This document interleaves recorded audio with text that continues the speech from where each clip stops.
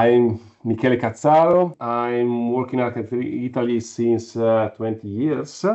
I'm a chief engineer for the marine and industrial product development. I'm telling you the story about the Harken Air winch. We were since at least the last 3 editions of the America's Cup absolutely prominent on the supply equipment for the typical, let me say, classic sloop boats. But something changed completely when the Kiwi start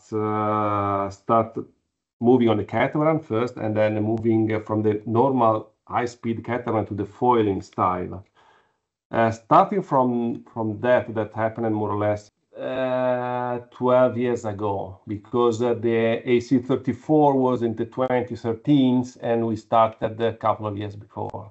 The main request, because the continuous trimming of the rope was increase the surface where the rope work in order to minimize the damage and the burning out of the rope, because that was something happened during the sailing with these super fast boats. And the second one, of course, because of the foiling, was even more demand for lightweight equipment. So starting from this, let's say, information, we tried to scratch out completely our past, let me say, style of design of the winches, and try to approach in a completely different way. And the result was increasing the drum diameter between 25 to 50% minimum, in order to improve dramatically the capability for the crew to control the rope in that conditions.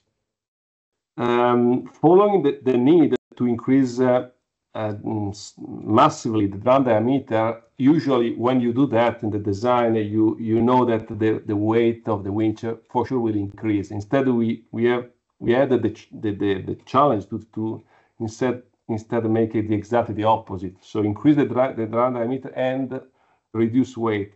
So the only way to do that we have found was basically, instead of having the typical standard configuration with a central shaft, move all the gears on the side close by the drum, and because of that, move sideways as well the central shaft. So that's at the end was a solution that we have found in order to match the big drum diameter and as well weight reduction on the overall winches.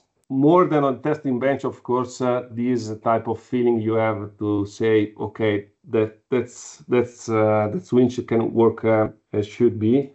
Was of course when we have the first feedback from the America's Cup team, because as you know, especially starting from the Bermuda one, was quite difficult to be also very on board, not at all, and also be on the also teams.